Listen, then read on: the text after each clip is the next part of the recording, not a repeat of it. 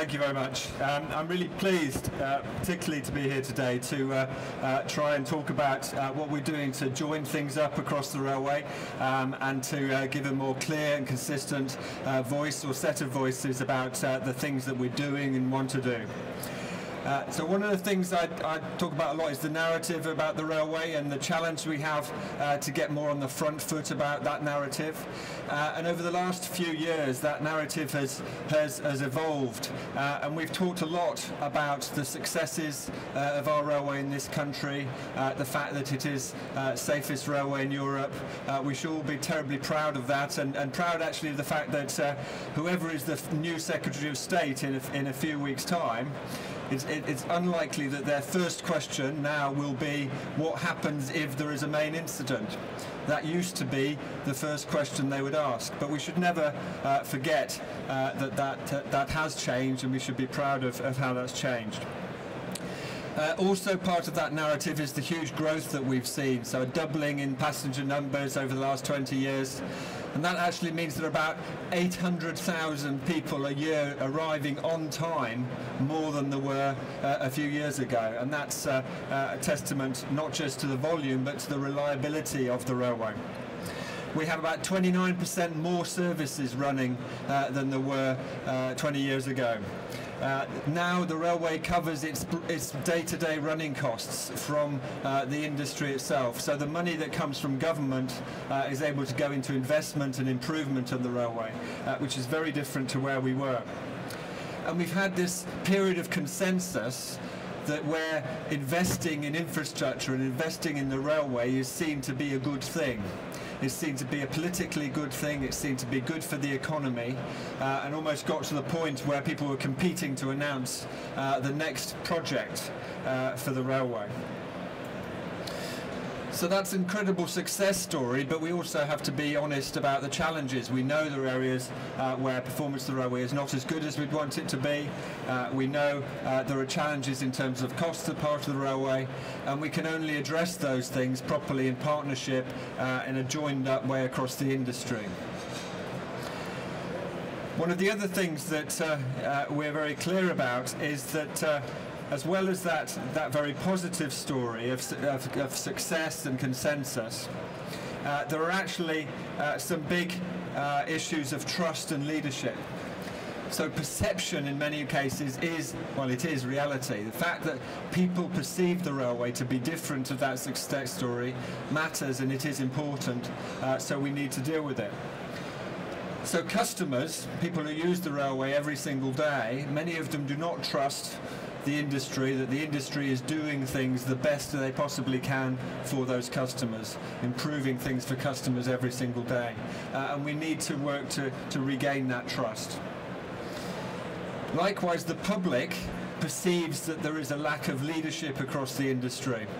A lot of the research we do about what the public sees in the railway, not just the people who use it, but the general public, says that they see that lack of leadership, they see things not being joined up, they see things being inconsistent, and so we need to address that. I don't think for a moment that means we need a single person in charge.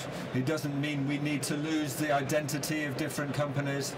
It doesn't mean that we need to diminish competition or discourage innovation, but we do need to coordinate and present a more common voice and common narrative about the future of the railway.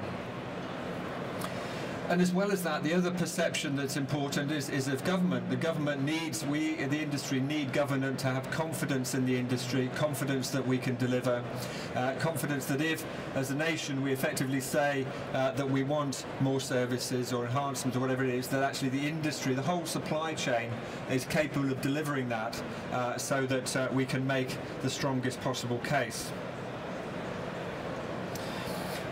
So the Rail Delivery Group, the organisation that I run, what it does is to bring together all of the train operating companies, all of the freight operating companies, Network Rail and High Speed 2 into one place. We bring those together to discuss what we can do to help improve the industry. it really enabling the frontline businesses of the train operators and the Network Rail routes to be more effective in delivering for the end customer, for the economy. We enable that transformation of the railway. So we do an awful lot of things, but I've tried to group the activities we do into a number of portfolios. And the first of those, which I'll talk about in a minute, is around the whole customer experience. So I'll put that to one side and come back to it. The second one is what we do as an industry to try and improve today's railway. Every single thing we do today, continuous improvement in processes between the Network Rail routes and the train operators, working in partnership, but with their supply chains to continuously improve performance, efficiency, and the delivery of service to passengers. That's today's railway portfolio. But we need to be looking further than that into tomorrow's railway, so the whole issues around skills, around investment, around the technical strategy for the industry. Bringing together those conversations is the third portfolio that we focus on. And the final one, which I'll talk about again in a minute, a bit more detail, is around reform. So how do we make the industry, how it's organised, work better, so it actually is collectively focused on improving things for customers and for the economy.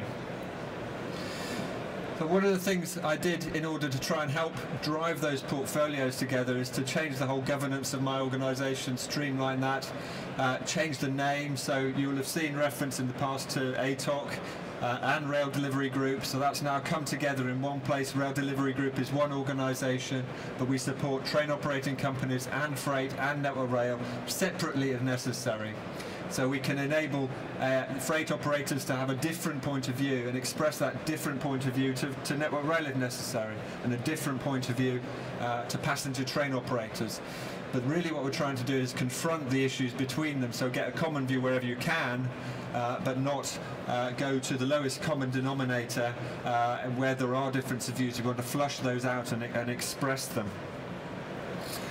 So one of the things I've done, the organisation has done, is this Britain Runs on Rail campaign. You may have seen the TV adverts. Many of you see people walking around wearing the Britain Runs on Rail lapel pin. You'll see the logo around the place. It's a logo everybody recognises.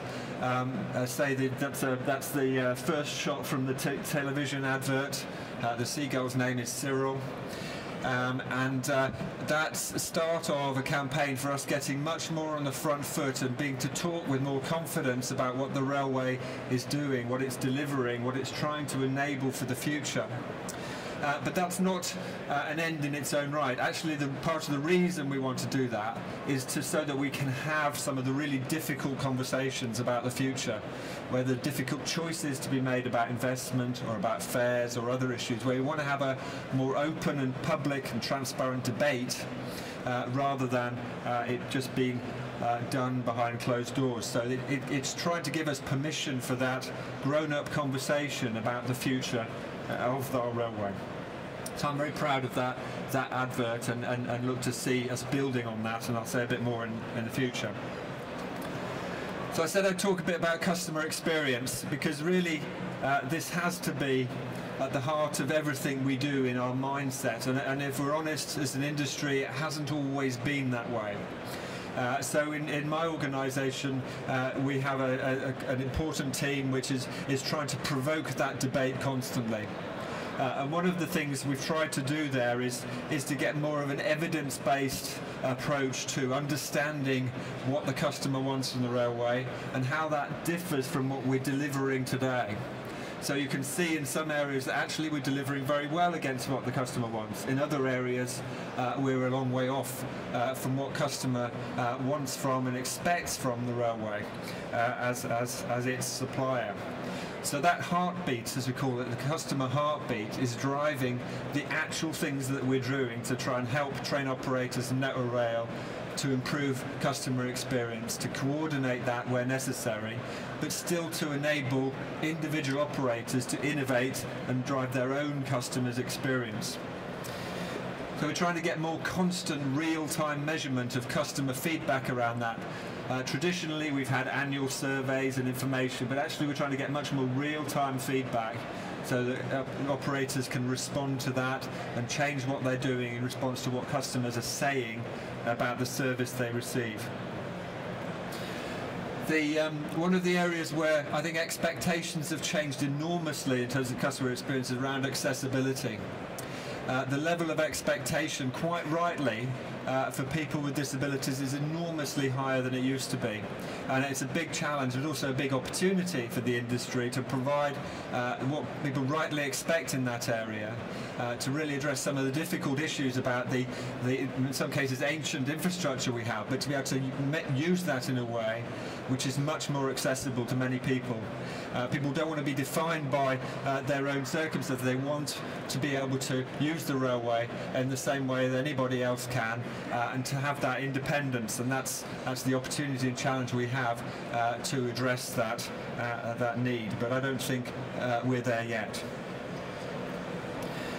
An issue that I'm constantly asked about in the context of trust is around how we deal with passenger complaints. And actually, we, the industry train operators, as my members, are very keen to support the establishment of an independent rail ombudsman, if that's what's decided. So we've been working to understand what that might look like if that's the decision of whoever comes into government. That independence of dealing with complaints and disputes, I think, is incredibly important to give people the trust that they deserve in the service that's being provided for them. By far the most toxic, if you like, issue in many of my conversations with customers and the public is around fares. The fare system that we have today is the result of ancient history that was locked into stone at 1995 in the fares that have to be provided by the industry in terms of each station and the structure of fares that exists. But changing that is incredibly hard.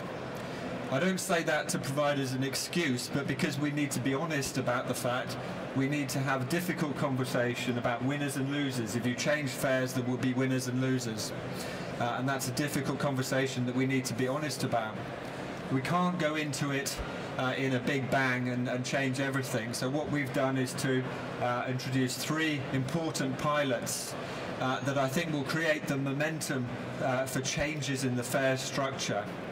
So that we can address some of the anomalies that people rightly point out, and we have to try and explain why it is the case that you can get something cheaper doing it one way or another way, going one route or another way.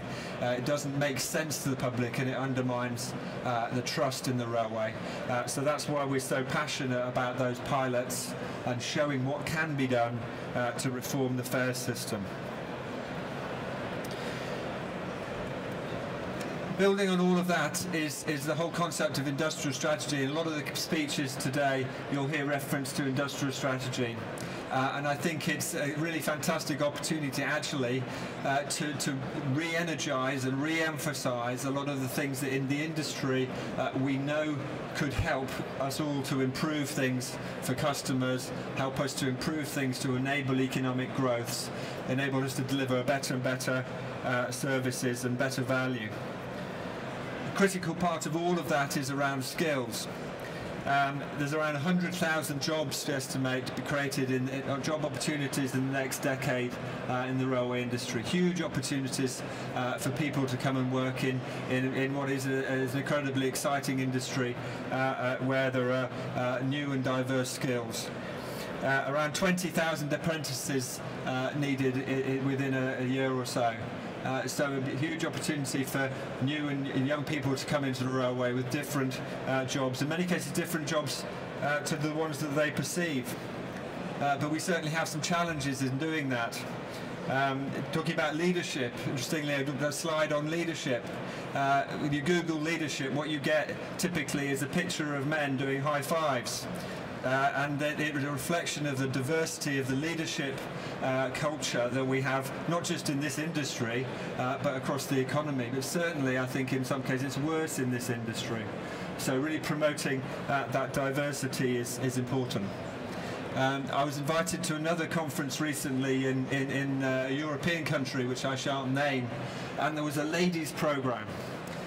where the ladies, those supposedly partners of the important leaders from different railway industries across Europe, were invited to go and see some interesting sites around the city. So these are examples of how we as an industry need to modernise and change our culture in order to attract the sort of talent we need to improve the railway that we have today. But I do think we have some fantastic, unique selling points as a UK railway and the UK railway supply chain. The diversity and the passion and the breadth and depth of the things you see around today are really testament to that, and the opportunity we have to exploit that. We are better than anywhere, I would say, at exploiting old infrastructure and making the best out of that to deliver the better services and eking more and more capacity out of that for capacity. That's a unique thing that we have developed in this country on the back of us having created railways across many countries in the past. And going forward, the opportunity is to build on that even more and develop digital rail products and technology and apply that in a way that actually we need more than other countries now, but they will need in the future. So the opportunity for us is to get ahead of that in real implementation of that technology, and then for us and our supply chain to exploit that elsewhere. So I think that whole conversation about industrial strategy is exciting one. And the prospect of a sector deal is an even more exciting one, where a deal involves somebody giving something and asking something from something else. And my view would be that the industry has the opportunity to come together and present itself in a coordinated, a cohesive way to government and to ask things of government in what it can do to help us all to deliver better for customers and for the economy. So some of the things we're doing to improve the railway already I think are important. It's context of industrial strategy. We talk about strategy and actually sometimes our version of strategy is the next few years. It might be a franchise period or a control period. Success will come when we see those 5-year or 15-year periods as tactical, and actually the strategy is about the real longer term, is where we're trying to work towards. That's what success looks like. So strategy is way out there, and these 5-year periods are seen as the tactical interventions to get us towards that strategy, rather than tactics is today and strategy might be next year. That's not real strategy. That's what we need from government, but it's what we as an industry need to give government and shape that strategy and help them and say, well, if you were to do this for us, then we can deliver this for you. But already today we're delivering huge investment, the industry as a whole delivering huge investment, 50 billion railway upgrade programme in this 5-year period. Around 11 billion of that is trains, around 5,500 new carriages being introduced, around 6,500 new train services per week over the next 4 years. So huge growth still being delivered on the railway, but a huge challenge, an opportunity for us all to do it more and more effectively. And that leads us on to the reform portfolio, which I mentioned earlier. So really important parts of all of that, and the vision we'd have of actually enabling really vibrant markets throughout the railway industry in this country, so that they can work in a joined up way, not in an inconsistent way, and deliver for customers and the economy. So that means recognising that actually there are multiple companies in the industry. There will always be multiple companies. We want them to compete and innovate, to create contestability, but do it in a joined up way with clear requirements. So actually what we're working towards in having one railway with one team doesn't mean a single leader, as I said. It doesn't mean a single identity. It doesn't mean reduced competition. It doesn't mean moving to a lowest common denominator. It doesn't mean killing innovation. What it does mean is more coordination and clearer asks of government, clearer communication to the public and to customers. Ultimately what it means, one railway, one team, competing together, working together, enabling innovation for customers and for the economy, because as I said earlier, Britain runs on rail. Thank you very much. Paul, thank you very much indeed. We do have time for a couple of questions. If anyone has something that they'd like to ask Paul Plummer. Your challenge, Paul, is pulling everything together from the mainline railway point of view. Now, when you talked about at the beginning that you represent the train operators, the freight operators, Network Rail and so on, of course, Transport for London operates a major railway network in this country. And then there are some regional ones like Transport for Greater Manchester, Tyne and Wear and so on. What connection does Rail Delivery Group have with those organisations so that you can have one whole united railway industry? Well, setting aside London Underground, which, because TfL operates the whole integrated system from specifier to the operational Underground, but the mainline train services they operate are part of our membership. Likewise, other train operators around the country that aren't just contractors to DfT are part of our membership. So it is joined up in that sense. But I do think the opportunity to join that up even further and to join up with the supply chain even further is certainly an opportunity that we're working on. And political devolution is an important part of that. So DfT has a massively important role to play in relation to the strategy, but it is not the only show in town in terms of specifying what's delivered locally in regional markets. TfL is the biggest of that, but we're seeing much more other players developing in terms of what they want in their local markets to serve their local customers, enable their local economies. But we still have to join it up as a network, make it seamless for customers, and that's what I try to do. Good, thank you. We have one question down here. We'll get you a microphone, which I think is at the back, so I'll have to hand you mine. If you could just tell us who you are, sir, and ask your question. I'm Richard Maidens. I'm long-term railway member, won't tell you how many years, but it's an awful lot. Throughout my railway career, we've had repeated struggles over train manning. I can recount all the strikes that we had in the BR days. We now have a problem with the RMT, which I think Southern have taken the brunt of, but it's affecting other TOCs.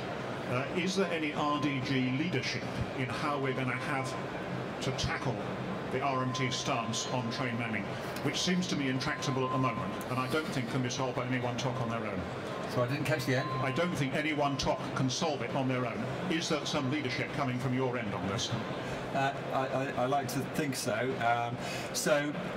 I've been quite clear, I hope, that we see it really critical that whole railway needs to modernise. It needs to be able to use modern technology, modern working practices, ultimately to deliver better for customers and to enable the economy.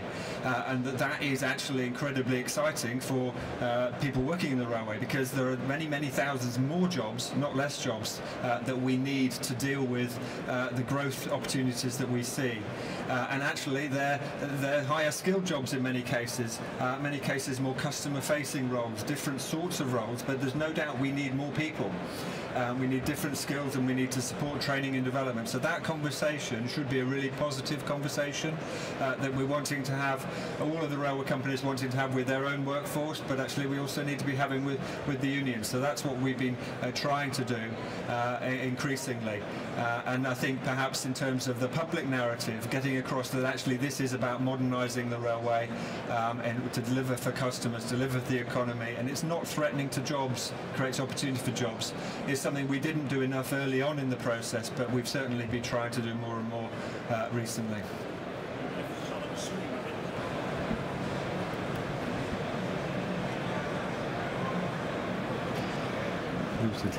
Thank you very much. My name is Ghani. I'm a railwayman, but I'm now retired. And I suppose having retired, I need to get out a bit more because I need serve. My question really, and the thing that bothers me, is that we really need from you now a kind of very clear vision for the whole system as a whole.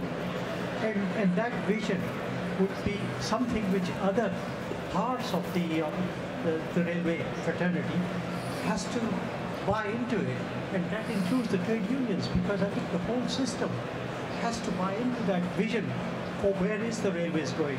what is going to happen in this country in terms of the whole transport system. And railways are going to remain a very important part of it. So it's really, the important thing is to have that very clear and simple vision to put it across.